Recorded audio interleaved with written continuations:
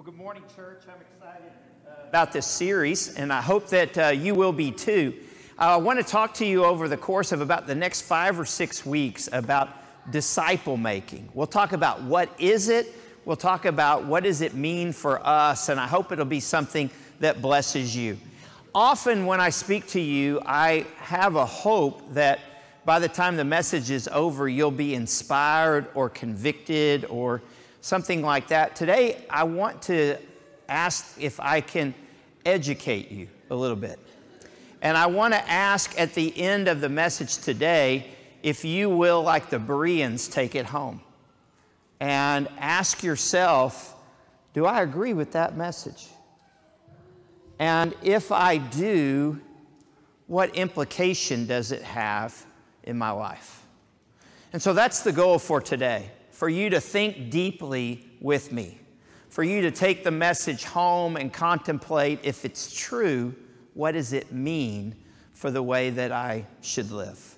And so let's begin with a word of prayer this morning. Heavenly Father, we want to say thank you for giving us another day on this earth. We want to say thank you for just a beautiful season. We're thankful that you are a creator and sustainer, the giver of life. We're thankful for your Holy Spirit, the presence of God that helped create the world and now resides within all of us who are believers in Jesus.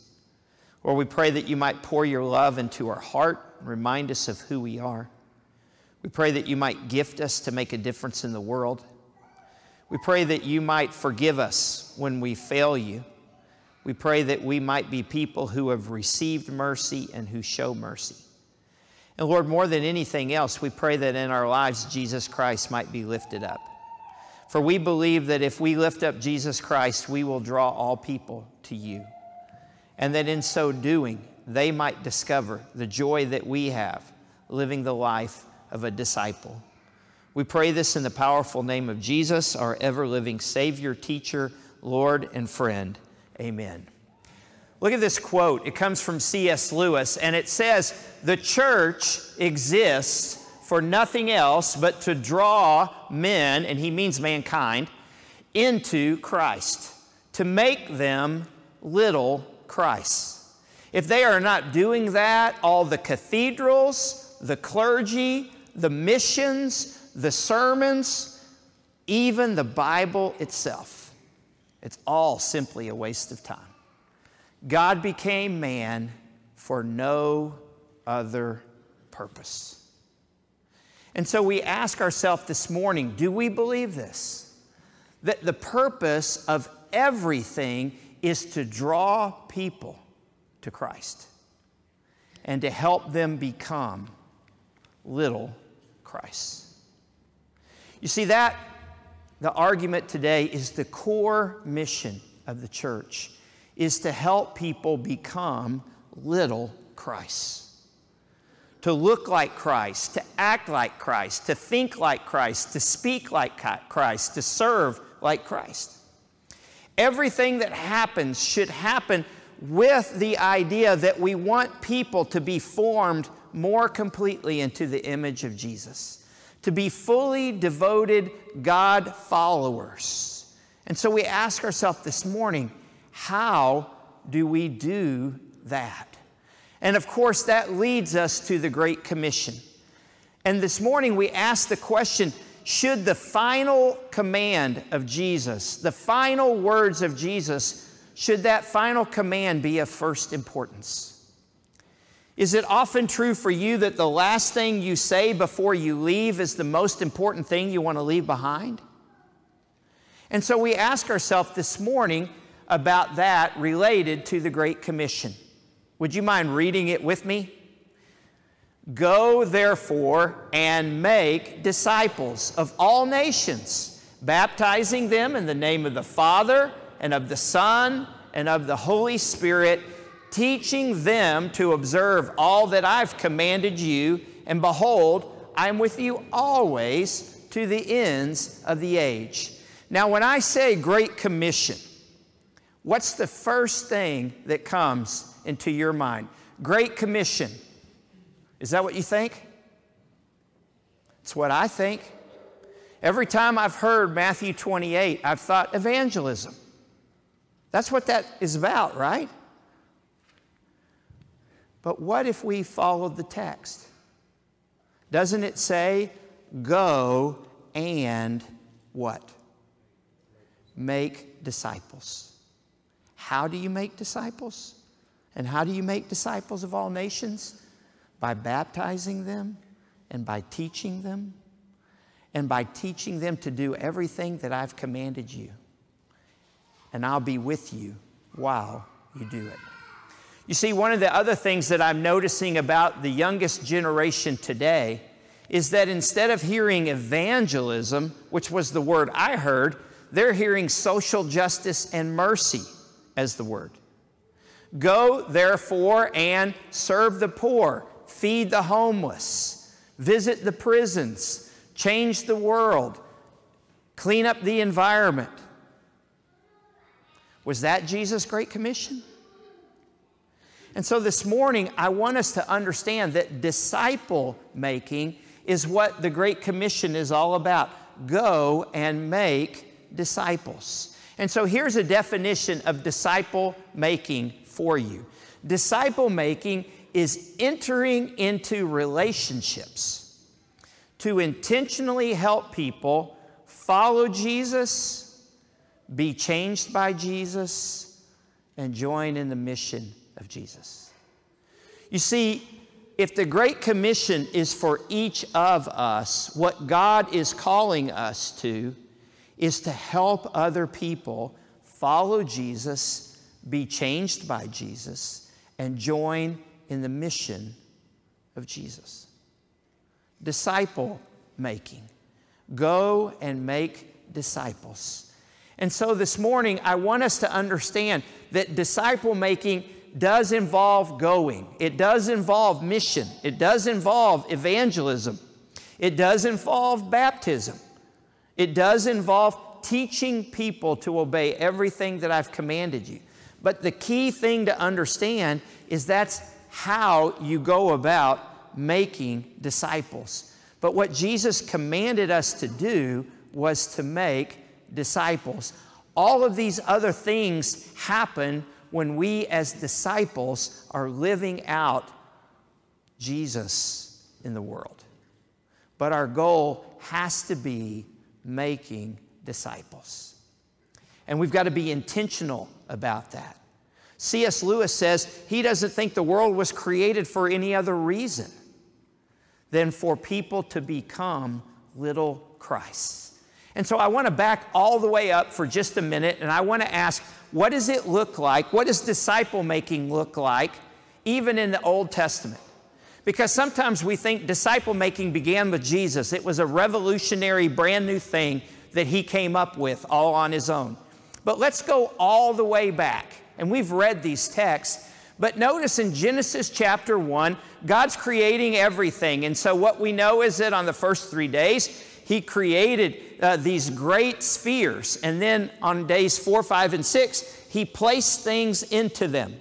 And on the 6th day, as God is placing things upon the earth, he stops to do something unique, something different from everything else, and that is to create us.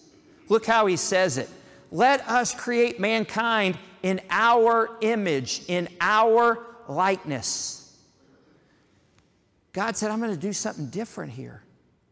I'm going to create humankind in my image, so that they may rule over the fish of the sea and the birds of the sky and the livestock and the wild animals and all the creatures that move along the ground. And then it says, so God created us in his image. You are the imago Dei, the image of God. In the image of God, he created them, male and female. He created them. We were created differently. We are unique from every other part of the creation.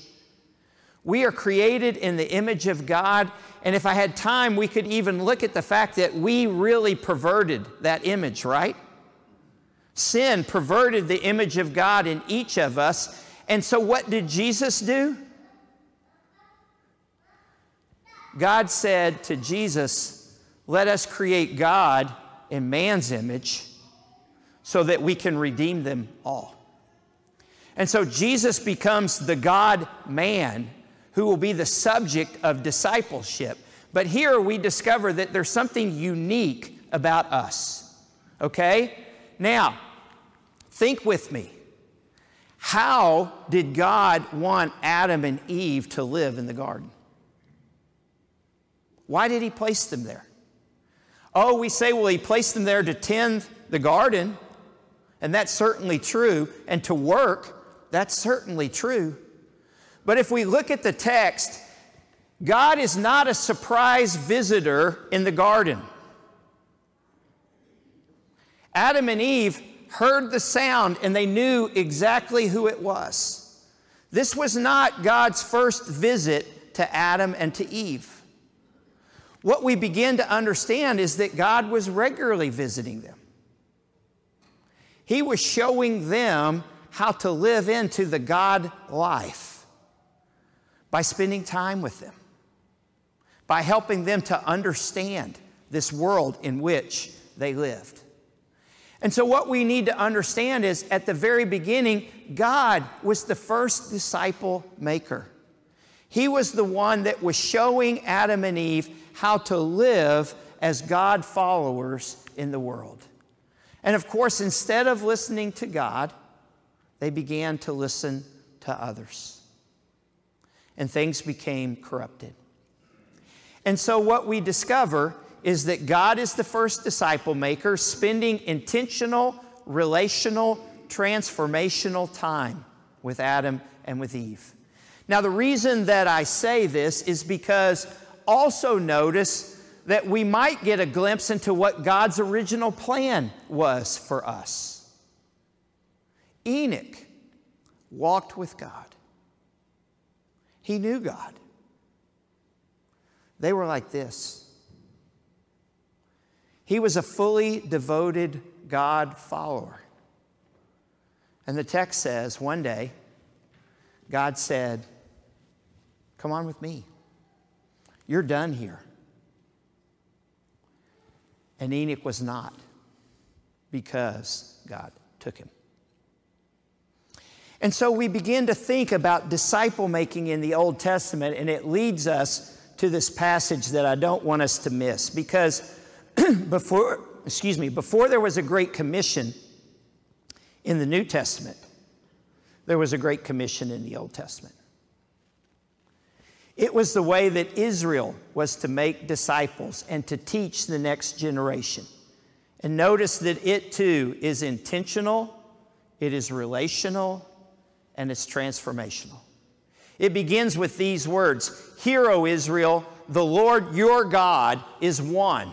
Love God with all of your heart, with all of your soul, and with all of your strength."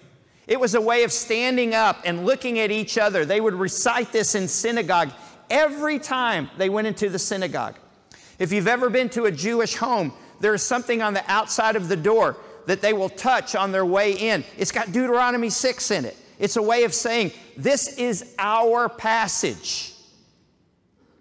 Love God with every fiber of your being, is what God says, what Moses tells us. But then notice, they are to pass on this faith to the next generation. Look what it says in verse 6. "These commandments that I give you today are to be on your hearts, and then impress them upon your children." Talk about them when you sit at home and when you walk along the road and when you lie down and when you get up. Tie them as symbols on your hands and bind them on your foreheads.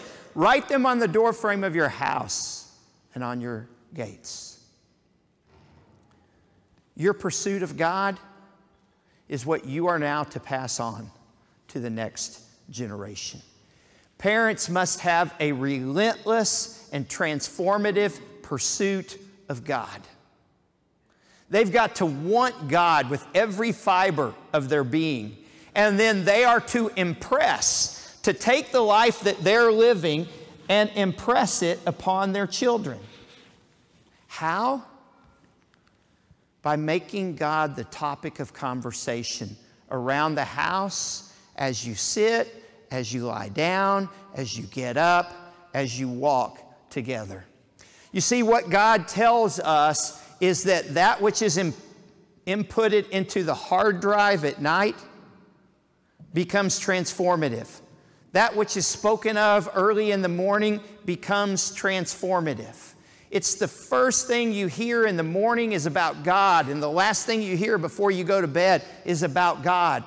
Whenever you walk into the house, it's about God. When you see the decor, it's about God. When they begin to talk as they walk along the road, it's about God.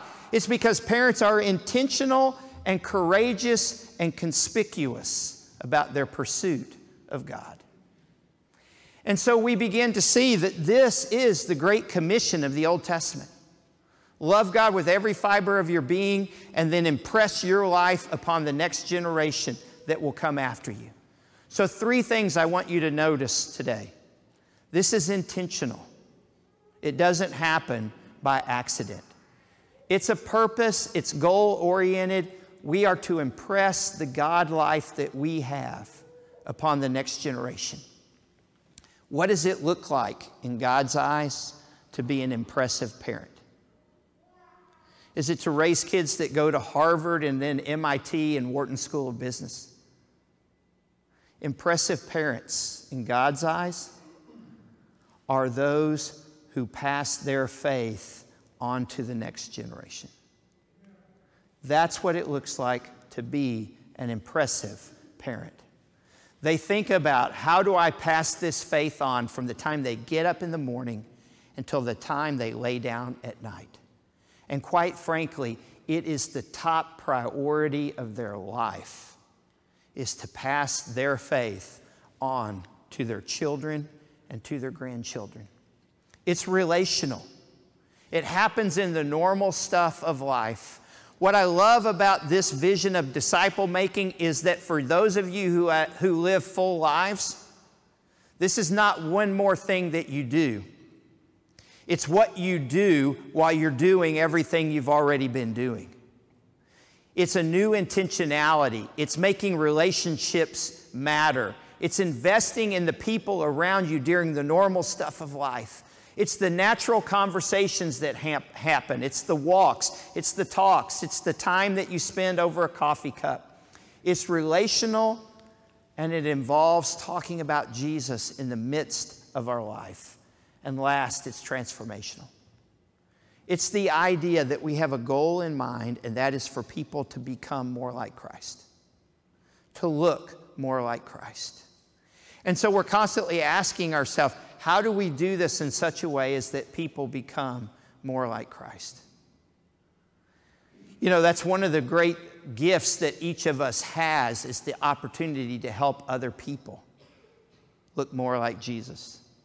You know, I took Ralston to lunch, our college minister, on, was that Friday? I think it was Friday, right? It's been a crazy week. It's final exams week at Lipscomb. And so everything's just running together for me. But we went to lunch, and we were thinking about this program that we did on Wednesday nights this year. And in the fall, we looked at the Lord's Prayer. And in the spring, we looked at the Psalms. And what I noticed about the time that we spent with about 35 college students every Wednesday night is that it really was transformational. It was intentional. We knew exactly what we wanted to impart. It was relational. It was based upon spending time together. But looking back, it was also transformational. People walked in praying about like this, and they walked out praying about like this. They walked in feeling about this way about the Psalms, and they walked out feeling this way about the Psalms. And what happened is, over time, intentionally, relationally, transformationally, they began to take on a greater depth of prayer. And this is what we want to be thinking about as we're thinking about what we do with our life. Well, if you ever wondered how things moved from Deuteronomy 6 to John the Baptist, things began to shift again when Samuel came on the scene. And you might remember that there were people who were pouring their life into Samuel, Hannah, and the family. But then they sent him to go and to be at the temple, at the tabernacle. And he learned new lessons there. And what we discover is that Samuel then developed a school of prophets where people could go to be discipled. Isaiah had a school of prophets where people could go to be discipled. John the Baptist walked in those same steps and developed a school of prophets where people could go to learn more about how to be a God follower.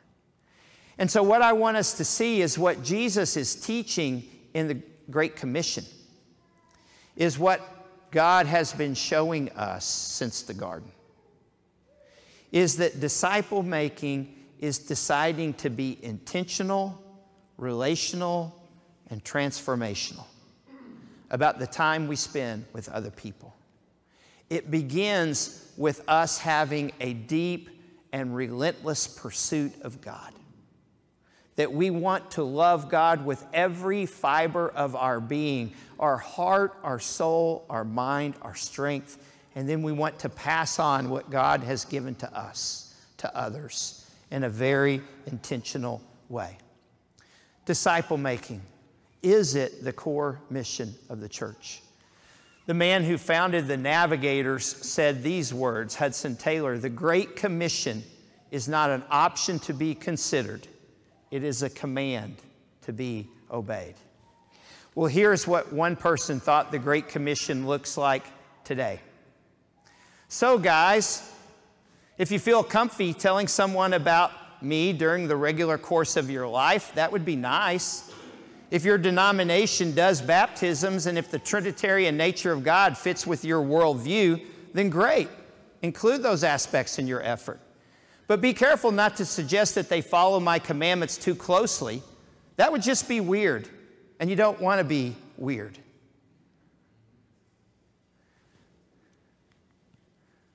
The great opinion? No. The great suggestion? No. The Great Commission. What does it mean for you and for me to take Jesus' final words as those that have first importance in our life? Disciple making is entering into relationships to help people follow Jesus, be changed by Jesus, and then to join in the mission of Jesus. Jesus is the hero. He's the hero of my story. He's the hero of your story. And every person that you meet, whether they realize it or not, Jesus is the hero of their story, just waiting to be discovered. And disciples are those who are intentionally introducing Jesus to others. When we follow the Great Commission, we also do have great compassion. These things do happen. I'm not saying they're not important. I am saying that when you make them the focus of a church, disciple making doesn't happen. And so you've got to decide what comes first and then what is a result of that. Disciple making was Jesus' strategy to reach the world, transform the world, and he did it by investing in a few over a season of time. And so this morning we hear these words, go and make disciples. It does involve being baptized. If you've never been baptized and you think you can be a disciple, you're trying to do it without the forgiveness of God, the power of God, and the Spirit of God. We've got to do what Jesus commands us to do the way that he commands us to do it. And after that, we've got to be people that are intentional about teaching people everything that Jesus has commanded, believing that the power of God is in that. Disciple making, the core mission of the church. Do you buy it? If you do, how is it going to reprogram the way that you think, the way that you live, the way that you parent, the way that you grandparent? That's what I want us to be thinking about this week. And we'll move more deeply into Jesus as the great disciple maker next week. But let me pray for us as we begin to ponder what does it look like to make disciple making the first of importance.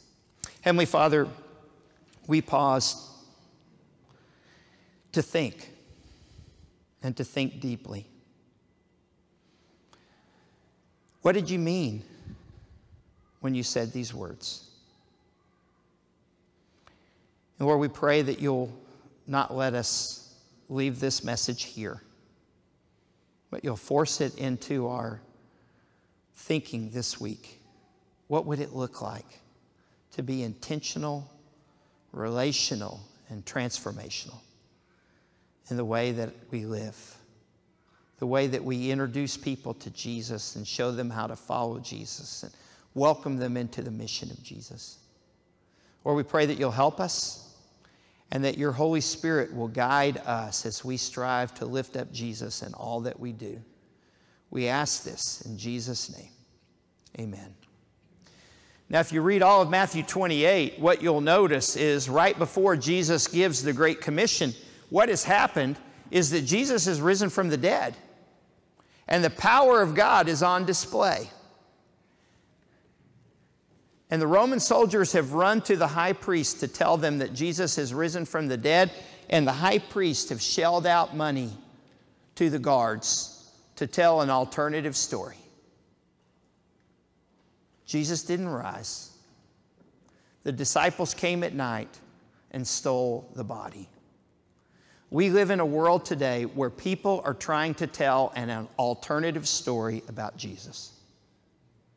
They're trying to give the world a story about Jesus that isn't true. And what Jesus says is, while they're over there telling what isn't true, that lacks power, that won't transform, I'm counting on you to go into the world and to tell the truth and to make disciples who will make disciples, so that every generation, every nation, every tribe will know the truth that the power of God is on display in Jesus Christ and is available to you through him. If you need that message today and we can bless you in some way, come to the front. If not, let's decide. God has given us a task to do, and we need to figure out what that looks like for us. How can we minister to you? Come to the front as we stand and sing together.